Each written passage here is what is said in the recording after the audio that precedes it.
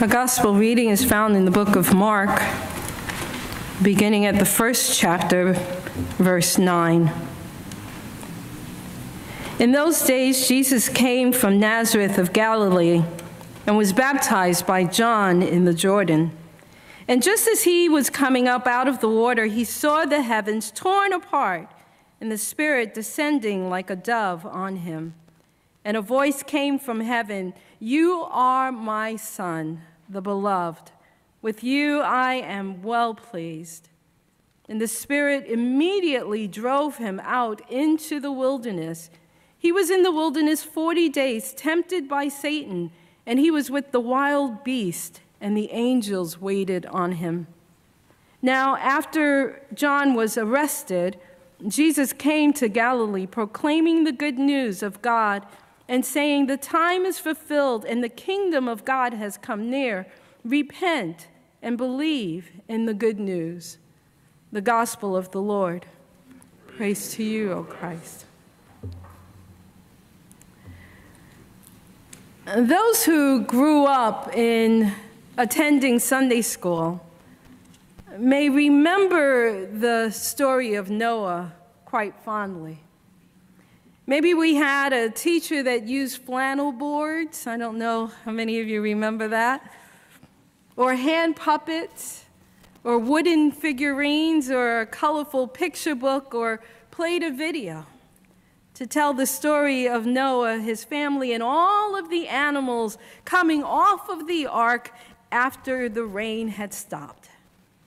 We heard about God promising never to send a flood again, and putting a rainbow in the sky so that whenever God saw the bow, God would remember God's promise and never do that again.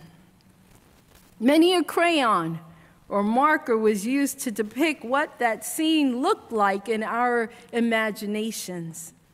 It's a meaningful story for a whole host of reasons. I always say if you had 10 preachers and you gave them all that one passage, you get 10 completely different sermons. However, recently, I heard Dr. Joy J. Moore, who's a professor of biblical preaching at Luther Seminary, say something that I thought was so profound and worth sharing.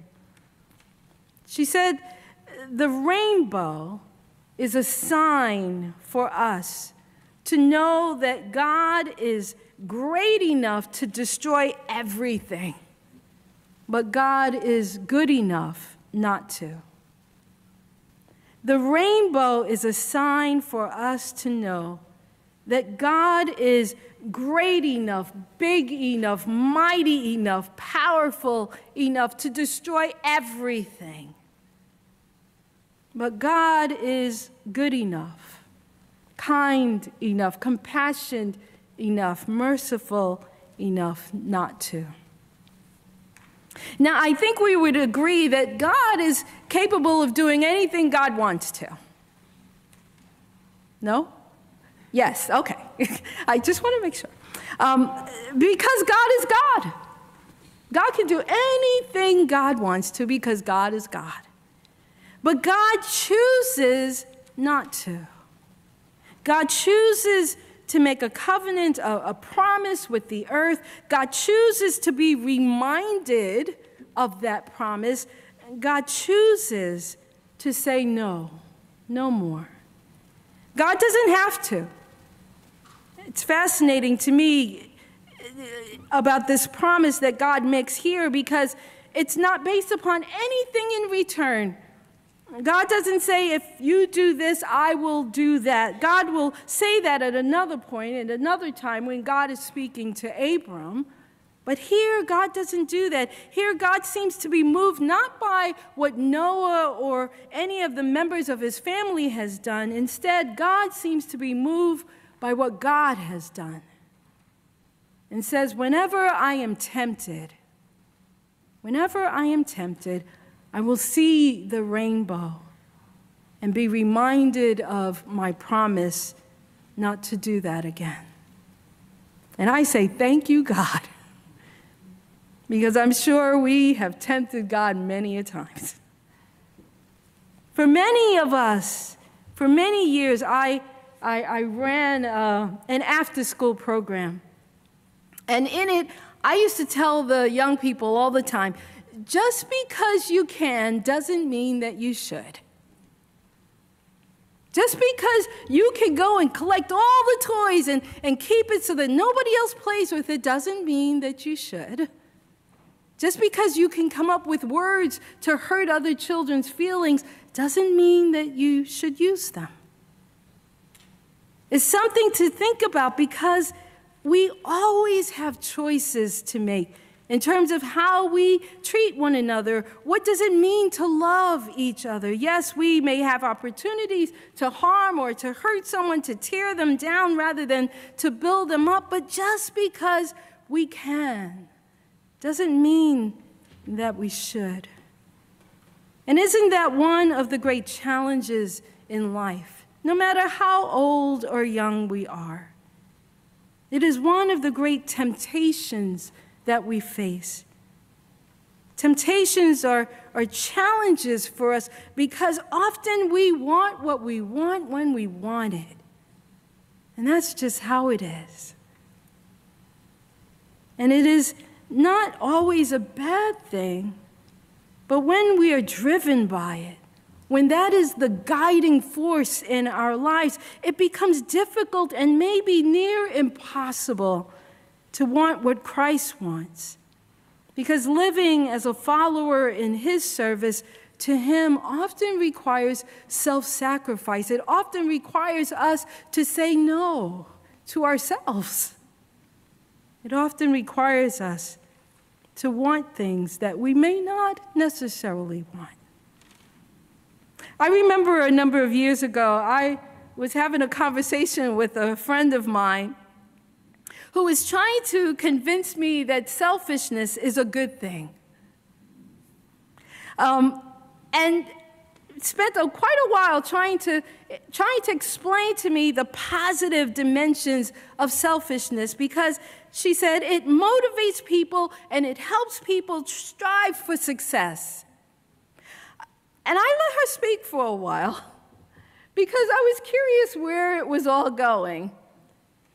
And finally, when I could take no more, I looked at her and I said, "You do realize you're talking to a minister, right?" I mean, sometimes things sound good in our heads or maybe in the circle of people that we're with, but when you hold up the scriptures, it's like, no. The temptation to let things other than God be the guide of our lives is always before us. It is not a new temptation. In fact, it has always been there. Maybe that's why the story of Jesus being tempted is always read on the first Sunday in Lent. Because as we prepare to journey with Christ towards the cross, it makes sense for us to look at what is at the heart of being ready for the journey. And that is remembering who we are and whose we are. Remembering that we are children of God and that we belong to God, body and soul, in life and in death, to Jesus Christ, our Lord and faithful Savior. It is no accident that Jesus is driven into the wilderness after being baptized. That's not an accident. Coming out of the water, Jesus experiences a powerful moment when he sees the heavens part and the Spirit descends on him like a dove. And then he hears the voice of his Father, "You are my Son, my beloved. With you I am very pleased." And this is the moment when he is almost ready to begin his ministry of preaching and teaching about the kingdom of God. What better time to start? A time of affirmation and celebration. It doesn't get any better than that.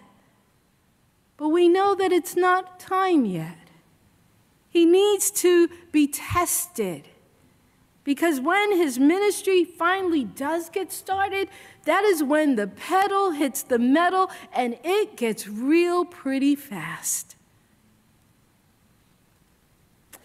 Years ago, some of you may remember this. There was this commercial, an auto commercial. I couldn't remember what manufacturer it was, but it showed the car door being open and closed, open and closed, open and closed. And it showed the seatbelt being pulled and released, pulled and released, pulled and released, or the ignition being turned on and off, on and off, on and off, on and off. My favorite part was when the test dummy was behind the wheel and the car was crashing into the wall and crashing into the wall and crashing into the wall.